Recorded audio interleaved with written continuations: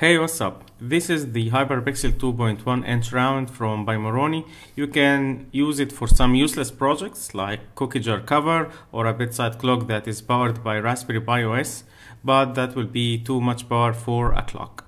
Honestly, it looks good for a DIY project to control your smart home devices, designed to be a fit on a Raspberry Pi Zero. Let's connect it and see the pros and cons of this display.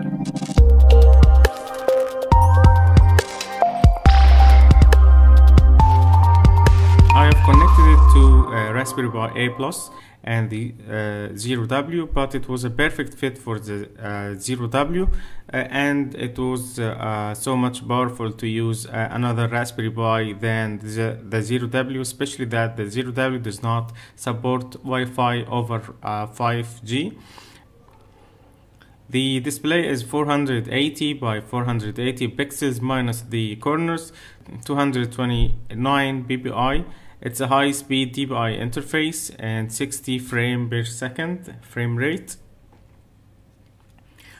Using the Raspberry Pi imager on Windows, I have made a fresh copy of Raspberry Pi OS on an SD card, and I have connected the Pi to external monitor, keyboard and mouse, completed the setup, enabled the SSH interface to be used later. Till now, you can't see anything on the round display until you install the drivers. So from the product page on Moroni website, scroll down. From this section, copy and paste these lines into a terminal window.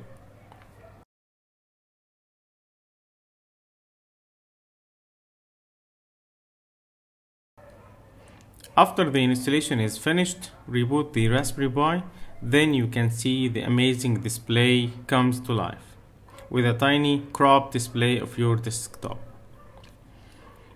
The touch will not work here. You need to program it using the Python library, and it will work only on that program. Let's install the library and run the examples.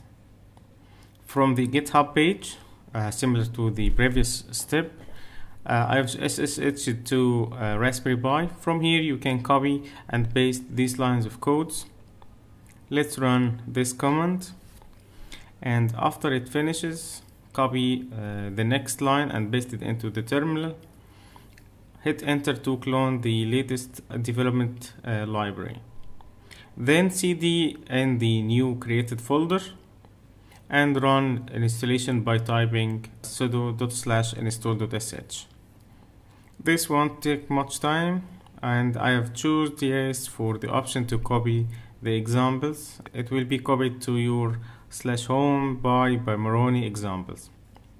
In some cases, you're gonna need to modify the Raspberry Pi boot config file to include these lines to run demos properly. To run the demos from SSH, first let's run the clock demo using this command. The touch now working. When you touch the display on the screen, you can see the color of the clock will be changed. You can as well try the other demos, and some demos need to be directly run from the Pi itself. I'm not sure if this is a bug or I am missing something. From the SSH commands, you can make a slideshow for the photos. The photos need to be exactly like 1:1 pixel ratio that will be displayed correctly on the display, and similar to the videos. The videos as well need to be like 1:1 ratio. At that time, it will be displayed correctly on the display, of course, with the cropped corners. What I do like about this screen, it's bright, it's fast, 60 frames per second, and it's IPS with a good view angle. The size is okay, and the setup is super easy. What I don't like about it, it works fine with the Raspberry Pi Zero, but the Wi-Fi connection does not support the Wi-Fi 5G.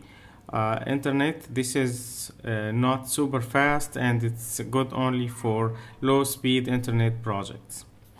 The second is the touch option is only working with the Python library. You can't have a browser app or a native iOS application interaction. If you have a question or an idea for a DIY project using this display, let me know in the comments down below. Finally, if you like this video, please hit the like button, subscribe to the channel. There will be more. Thanks for watching and have a nice day.